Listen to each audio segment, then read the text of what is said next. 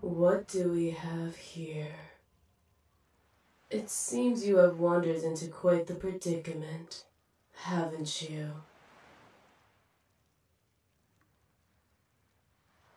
Well, don't just stand there gawking. Explain yourself. I've encountered jellyfish with more spine than you. Stop tripping on your own words and answer me. What are you doing in my waters?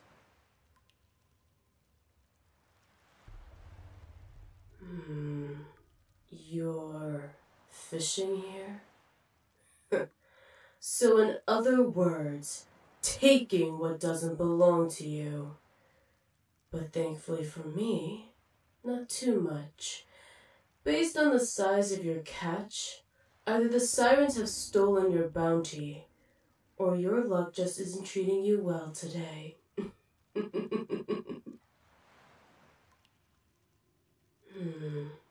In fact, based on your current dilemma, I doubt luck was ever on your side at all. Did you really think you could trespass here, take what is rightfully mine, and then scurry off with your stolen prize in tow? Really now? Who could have thought something so small could house so much stupidity? You didn't know you were in my part of the sea, Little one, you misunderstand. The entire ocean is my realm. And, like the ocean, I can be calm and gentle when I please.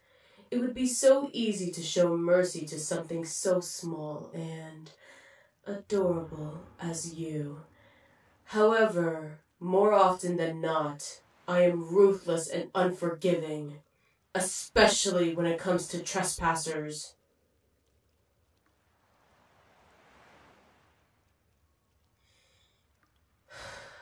Do not repeat your apology. Ignorance is no excuse. And do not dare to suggest you'll be leaving. You're not leaving. Not now, not ever. Please, do not squirm so violently. In fact, you should be thanking me. At a moment's notice, I could have crushed you into a pulp, keyholed you on your own ship, drag you down into the lifeless dark. But you're too cute for all of that. Instead, I will devour you. Infinitely preferable to the other options, wouldn't you agree? Besides, in satiating with me, you will be accomplishing more in death than you could ever have hoped to in life. Ooh, so the lowly urchin has a spine after all. I haven't been talked to like that in quite some time. Your bravery is admirable, but ultimately pointless. Life is cruel, little one. The sooner you accept that, the easier this will be.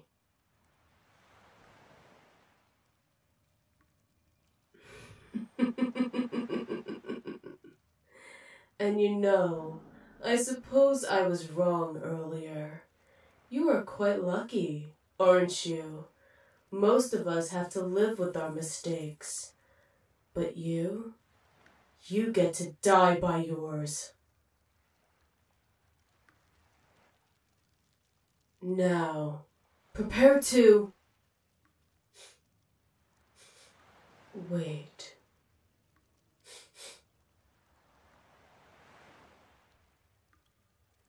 You smell familiar. Yes. I'm surprised I didn't notice the stench earlier. You're one of those miserable, tactless lagoon men.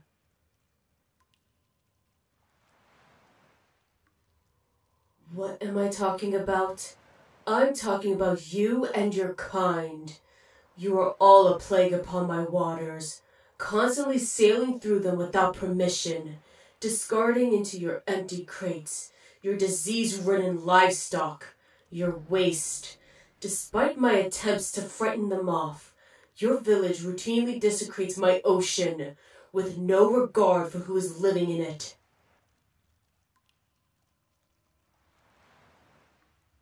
Quiet. Do not test me, mongrel pup.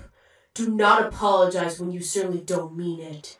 Your town has worn my patience to the point where it is paper thin. In fact, after this latest transgression, I say I've run out of my patience. And unlike the others I've encountered, your scent is still fresh.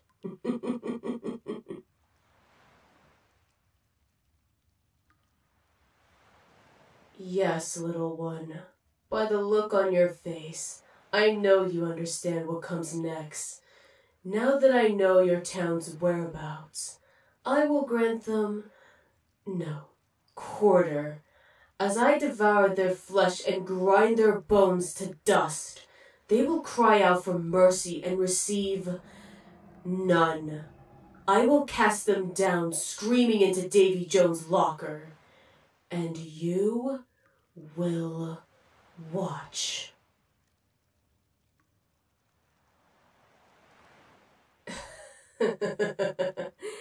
Is that a prayer? I thought you were smarter than that. Believe me, little one, whatever god you are praying to cannot help you or your people.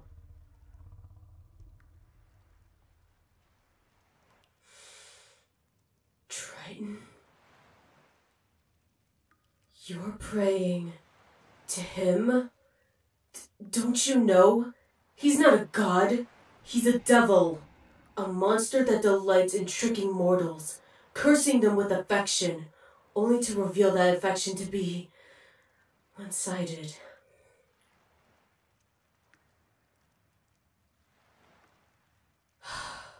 But it matters not. He can't save your village. Not him, not anyone. You are forsaken. Why am I so cruel? Look at me and what do you see? An abomination, a serpent. Acting callous and cruel is what monsters do. I wasn't always like this, though. I was once beautiful. But not anymore. I am what I am now, and as long as I live, I will ensure that the ceaseless wheel of suffering continues to turn. I will spread terror and death wherever I go. Make the world share my pain. No? You're quite cute when you try to act strong.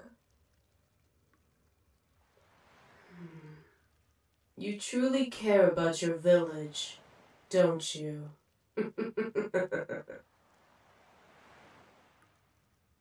Well, let's make this a little more interesting, shall we?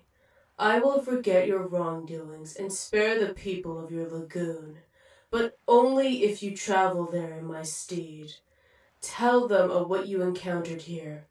Make them tremble at the mere thought of sailing in my waters. If you do that, if I see that none of your ships enter my ocean in the next 3 days, then I will consider us even and your town will be spared. What insurance do you have that I'll keep my word? None whatsoever. As you can probably guess by now, any insurance I would provide would be worthless. But that does not change the fact that you may be your village's only hope for survival. Remember, I will take your people's fear and their absence from my ocean as payment. But I could take their lives as payment if you force me to. So, what will it be? Good. Also, one more thing. Funnily enough, I actually enjoyed this little exchange of ours.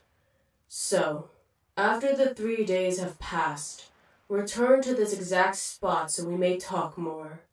It would be foolish of me not to hold on to a treasure as precious as you. Also, I may even help you gather fish if I feel so inclined. Your village will be needing all they can get now, won't they? I'm glad we're in agreement.